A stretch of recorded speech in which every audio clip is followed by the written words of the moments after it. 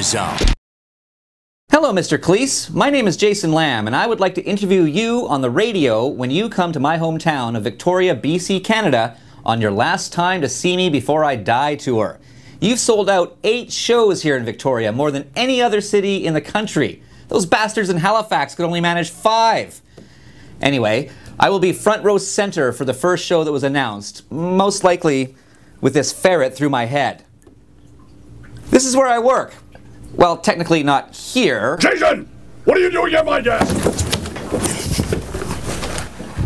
This is where I work, on the morning show at the Zone at 91.3.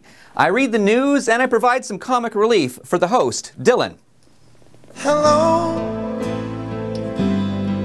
is it me you... So anyway, I'm not just a radio guy. I've been a stand-up comic for 15 years and I'm a massive Monty Python fan.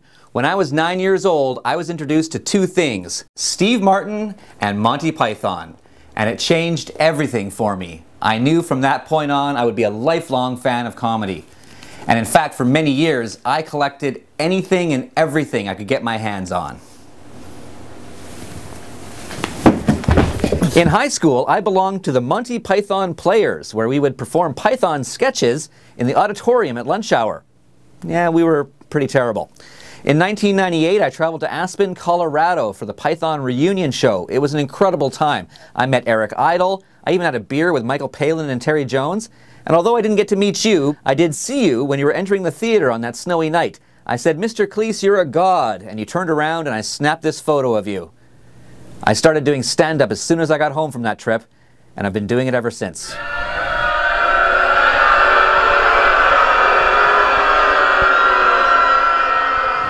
In 2004, I went down to LA to audition for a Graham Chapman biopic that never even got made.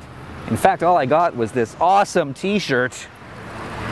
And you know what? I even have a tattoo of the Monty Python foot with a Steve Martin arrow through it. What? You sure? What? You want to see it? You want it? Yeah, okay, I'll show it to you. Check it out. There it is, right there. Yes. Is that Monty Python? Yeah. Dude, that guy's like my favorite comedian. Awesome. Yeah. We could never be friends. Of course, my obsessions have mellowed over the years. I mean, I'm married now. Hi, honey. Mwah. I have a kid. Lemon curry. But I've never lost my love of comedy, especially British comedy, and especially Monty Python. I guess what I'm saying, Mr. Cleese, is I'm a fan, but I'm also a professional journalist and interviewer. I'll ask you good questions.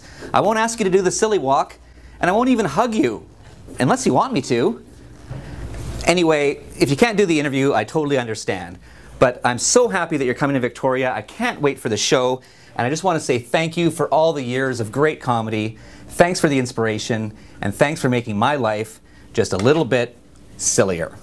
Jason! The Zone at 91.3. Modern Rock.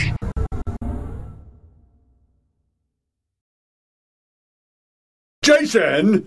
What are you doing in my office?